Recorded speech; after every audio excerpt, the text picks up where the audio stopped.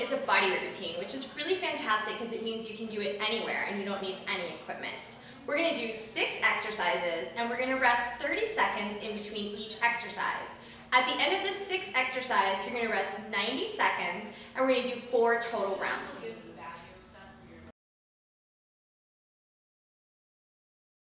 The first exercise we're going to do is a bodyweight squat. So you can put your hands behind your head, or if you have a hard time keeping your torso upright, you can put your arms out in front for a counterbalance.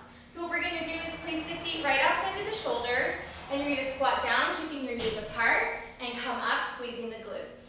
Again, squat down, keeping the knees apart, torso upright, and coming up, squeeze the glutes, and we're going to do 8 to 10 reps. The next exercise we're going to do is a push-up. You're going to come down to your hands and your toes. If that's too difficult, you can start on your knees. We're going to form a straight line from our ears all the way down to our ankles.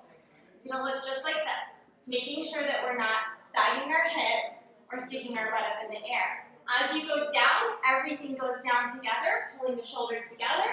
Everything comes up together, pushing the shoulders apart. And we're going to do 5 to 8 reps. The next exercise we're going to do is a plank. So we're going to get in the same position we were in the push-up, except we're going to come down to our forearms.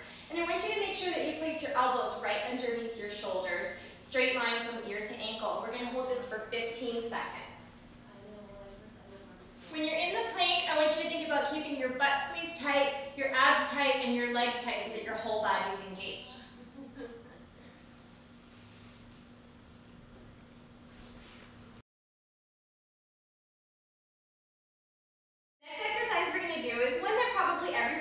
From gym class at school, and that's the jumping jack. And we are going to do 15 reps. So it's just going to look like this.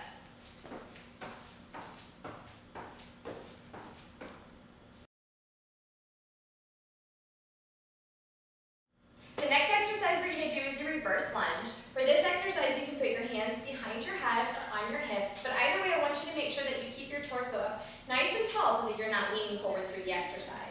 So we're going to alternate our legs, stepping back the left and then the right. Stepping back and coming back to the starting position. Be careful when you step back that you don't hit your knee really hard on the ground. Just a nice little tap. And push through the heel of the front foot as you're standing up.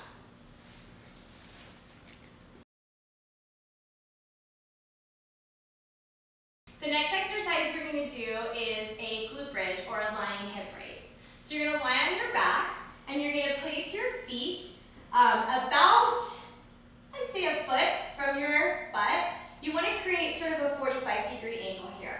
You're going to lay down on your back, putting your arms down at your side, and you're going to use your glutes to lift your hips up until they reach the height of your knees.